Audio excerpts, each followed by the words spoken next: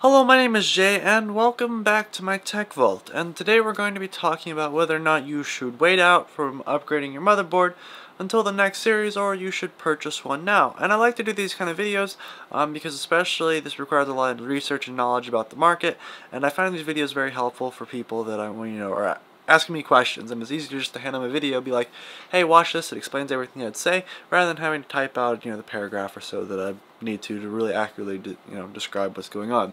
So, if you're unfamiliar, AMD has not officially released the x570 and the b570 b550, sorry, chipsets, but pretty, I would say, 90% likely that's what's going to happen. And you're obviously going, well, obviously, should you upgrade and should you wait? And the answer to this question is actually going to be one of the first that I've actually given on this channel to actually wait and see what we get on the chipset.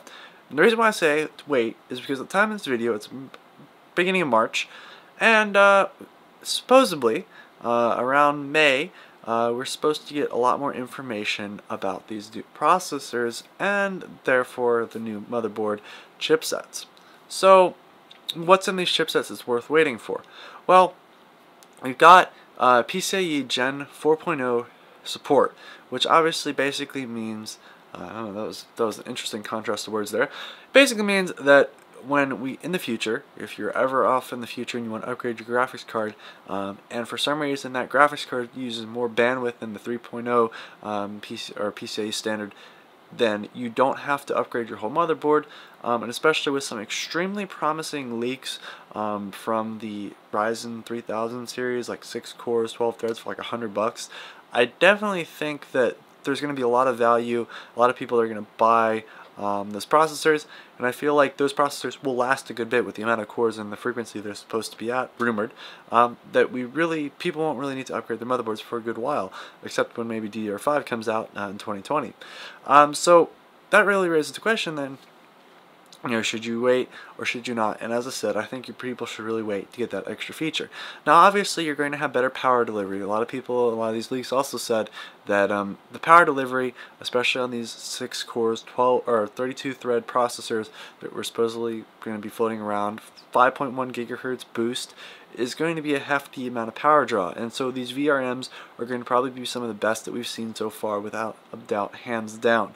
We're going to probably see some of the best VRMs, probably for, if not the next generation, we'll probably have a slight improvement, but this will definitely be a substantial increase in VRMs. For example, I have the x570 motherboard, which was considered the best VRMs for the x570 motherboard chipset, and therefore, if you go up, I've actually done some builds with the x470 chipset, and those VRMs are about the same. Some motherboards have a couple more power connectors, a couple more VRMs, but mostly, or more better VRMs, but mostly, nothing's really substantially changed in the sense that still, you can still throw any of those processors on and still get support. Obviously, a new Ryzen processor, for example, this 3000 series, the 16-core one that's rumored floating around, if I throw it on here, yes, it will work. Obviously, AMD promised support, but I don't think the overclocking will be as fun. Obviously, so I think that if you really want to get the best overclocking, even on a past processor, if you want to get some future support, or not future support, I guess, be ready for any future graphics cards that come out, I think that's really going to be the best chipset and best idea to wait. So obviously for people, as I said, I'm actually working with somebody right now who's in the process of upgrading their pre-built, which has been a long, winding road. That basically, I'm going to also give him this video to kind of tell him, hey, you should wait, because it's really, really going to be worth it in the long run, so you don't have to upgrade your motherboard again as soon. And just a lot of safe, thought of mind, or peace of mind. That's what I was looking for. Peace of mind that you don't have to constantly upgrade or worry about upgrading it in the future with that support in that graphics card. But thank you very much for watching. Hope you enjoyed today's video. If you did, of course, give the video a thumbs up. And as always, check out my channel for other cool tech-related news, reviews, builds, etc. And goodbye.